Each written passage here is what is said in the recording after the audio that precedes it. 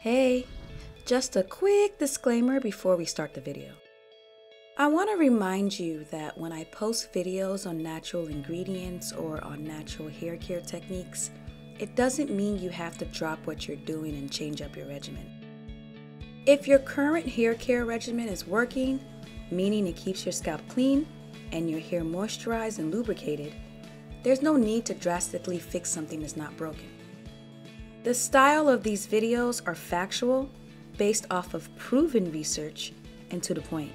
So treat them as a reference for when you're looking to try something new, or just to stock up on knowledge. I don't want you to feel like you have to change things up. Because in reality, everything edible that grows out the ground is a potentially great hair product. So please don't let all this information make you feel overwhelmed. Okay, back to the video. So far, I've talked about the scientifically proven benefits of amla and shikakai, and went over tips on different ways to use them on your hair. You can find links to both videos in the description section below. In this video, let's take a closer look at Brahmi. If shikakai is considered a shampoo and amla a conditioner, I would categorize Brahmi as a scalp treatment. Don't get me wrong, all these natural herbs are multifunctional. They all provide different benefits to your scalp and hair, as well as conditioning, strengthening, and cleansing benefits, and are packed with a ridiculous amount of nutrients and minerals. But they also have different active ingredients and chemical personalities, and if some overlap, they often have different amounts. For example, both shikakai and Brahmi have a chemical called saponin, which you know from the shikakai video is a cleansing agent. But shikakai has a lot more saponin than Brahmi, hence why I categorize shikakai as a shampoo and not Brahmi. So I prefer to focus more on their main proven active benefits. Like most plants, Brahmi has different names based on what part of the world you're in. I found about 60 different names from around the world. It grows wild in almost every tropical location on Earth. Its scientific name is Centella Asiatica. FYI, there's another plant called bacopa that has almost identical properties as Brahmi. In fact, it's often called Brahmi, but it's not. They're two different plants.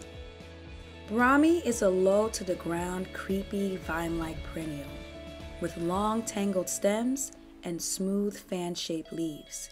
It's actually a member of the parsley family. See the similarities?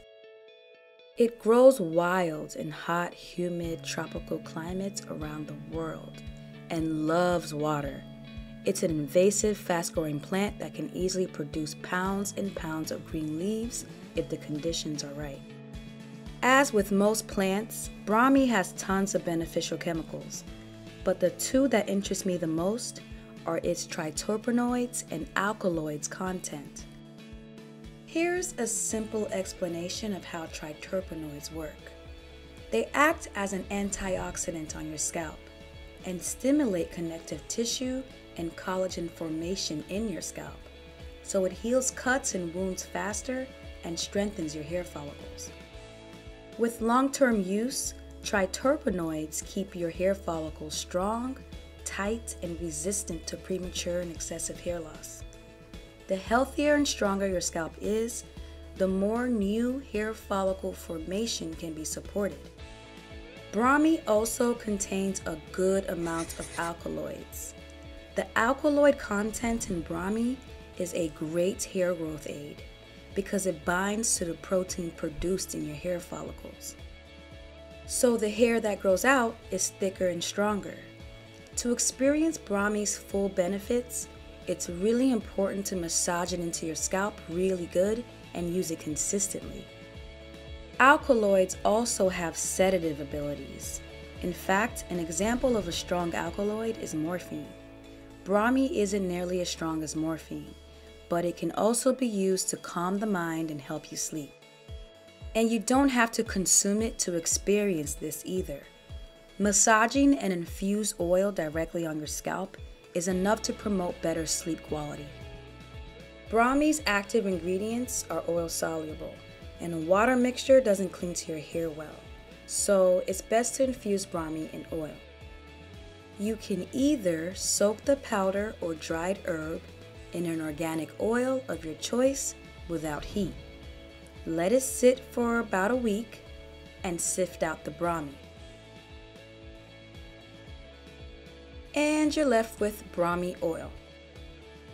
But if you're short of time, you can use a double boiler to infuse the oil with the simmer method on low for an hour to an hour and a half.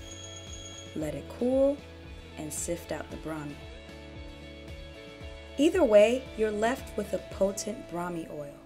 Since I consider it more of a scalp treatment, I suggest you either use a little at a time as a leave-in to aid in scooping and spreading, or as a rinse-out hot oil treatment. I know I sound like a broken record, but it's important to focus on your scalp and take some time to massage it in. If you're in the mood, this is a good time to also invert your head. You can also coat your hair strands with it as well, but I chose to use it on my scalp as a scalp treatment and do a real protein treatment on my hair strands because I was due for one. Everyone's hair needs are unique, so as long as you're focusing the Brahmi infused oil on your scalp, you're free to be as creative as you want, and you can use it as often as you want as well. The full effect of Brahmi is noticed more with long-term use, but after one use, my scalp felt well lubricated. Just so you know, a good way to check the health of your scalp is to press down on it. You want to make sure that the skin on your scalp is tight and that there's little to no fat in between your skin and your skull. You also want to check for any new soft spots, soreness, or discoloration. So make sure to take some time to check and observe your scalp from time to time. I know I do. One last thing. Due to all its collagen reparative benefits, Brahmi infused oil is also really good to use as an oil cleanser. It helps keep acne at bay, and with consistent long-term use, it also helps with hyperpigmentation issues. I like to describe organic foods and ingredients as being alive because they're very complex and offer more benefits to your hair, skin, and body than science can fully understand for now. I tried to give you as much insight into the personality of Brahmi in this video, but as with anything, you'll never truly know how it's going to affect you until you try it out for yourself. So that's it for the Ayurvedic series for now. I plan on covering more plants like hibiscus, methi, neem, and fenugreek in the near future, so please stay tuned. I hope you liked the video. As always, thanks for watching. See you in the next video.